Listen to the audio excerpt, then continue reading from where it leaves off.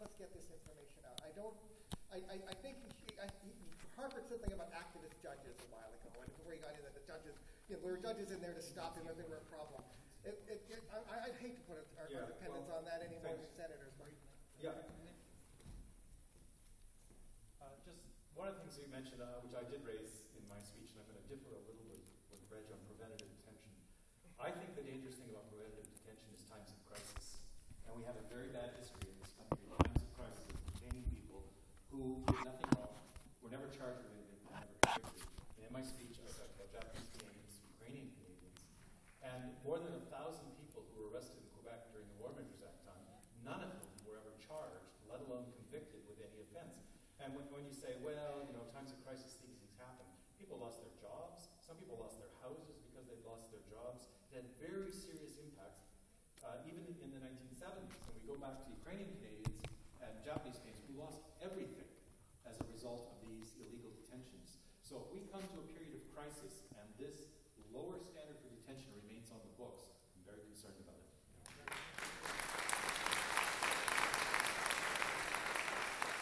I want to be true to my word. It's coming up to a few minutes before 8:30. I'm going to, if I may, just take 2 more questions and then invite the people who are here to do one-on-one conversations with the panelists, if that's okay. 2 more. Thank you. My question is fairly straightforward. With that done. Yeah. Thank you very much for holding this panel tonight. It's very informative, and I think through getting all this information, unfortunately I'm not exactly excited about this. I'm more fearful. And so the question is simple, but it might be difficult to answer. What can we do?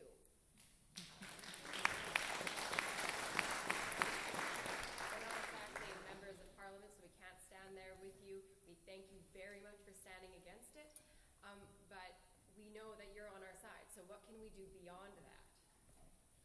I'll start, and I'm going to invite others to step up. I want to say what I'll say at the end, I'll say right now. I want to thank you because your being here, just bearing witness, your curiosity, your concern as Canadians is really inspirational. And I'll take that back. I know Randall will take it back. We're going to continue to fight even harder now that we know the level of concern in our community.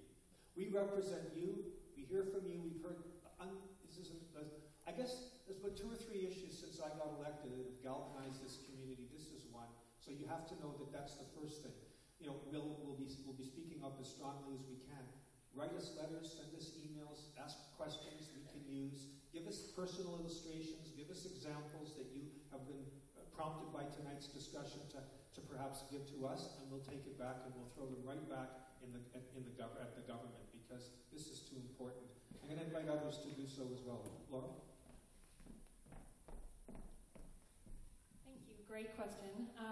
And I think there are a number of things that we can do. One has already been mentioned, which is write letters. Write letters to your own MP. Write letters to Justin Trudeau. Why are you supporting this bill? Write letters to Stephen Harper. Honestly, the more we get out there, also talk to your friends about this. We've got a lot of people in here. If everyone talks to their communities, then we can get the word out about the problematic aspects of this bill and that it actually needs to be stopped. Another thing is, I almost hesitate to encourage this because I do know the risks under this bill, participating in collective action, speaking out, but I want to encourage people to do that anyway and to take those risks, to continue to kind of fight for social justice, to continue to speak out against oppression. Social movements are an integral part of our democracy, an integral part of holding our government to account, so please continue to do that.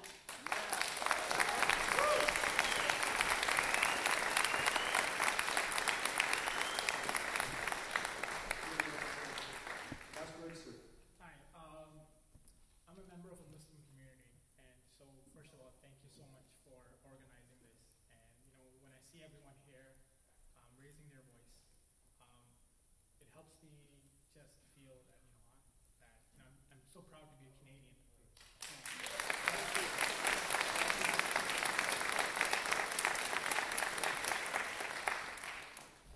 These are challenging times for all of us, not just for Muslims, but also everyone else in the world. And so the choices we make today will impact our children and their children. And we know that what we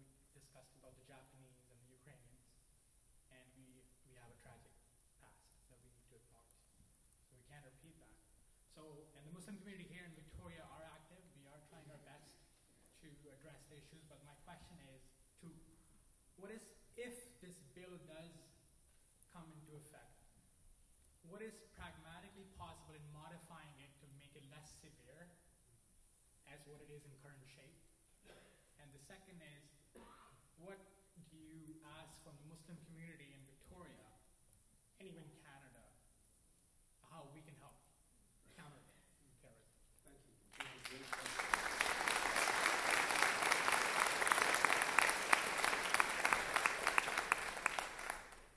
Well, I'm going to turn your question around a little bit. And the Muslim Lawyers Association I met with, I had extensive meetings with, and one of the things that they said is that they were going to work very hard to make sure Canadians didn't think this was just about Muslims and environmentalists. And I think that's one of the things that the Muslim community could do. But the other side, I'm going to turn around on you, is reach out to the rest of us, right? And let's work together.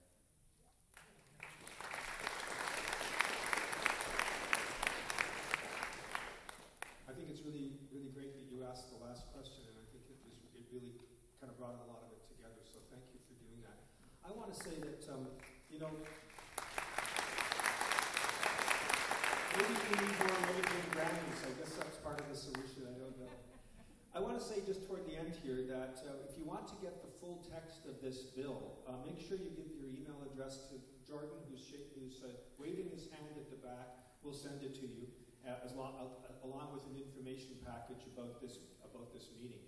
I just want to say a couple things in closing. I'm going to invite anybody who has a question to come on up. We'll do a little bit of one-on-one. We're going to continue to listen to you, and we're going to make sure the government gives this bill the scrutiny it deserves. You have our promise. We're going to do our very, very best. No one here doesn't recognize that terrorism is a real threat, but we reject the politics of fear. We reject the use of national security.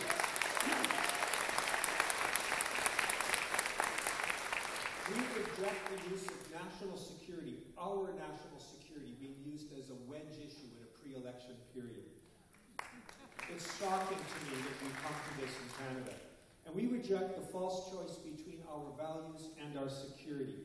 We're going to do the hard work. We're going to work with you. We think we can uphold both of those values. I want to thank very, very much our panel, Laurel, Reg, and Randall. They were wonderful.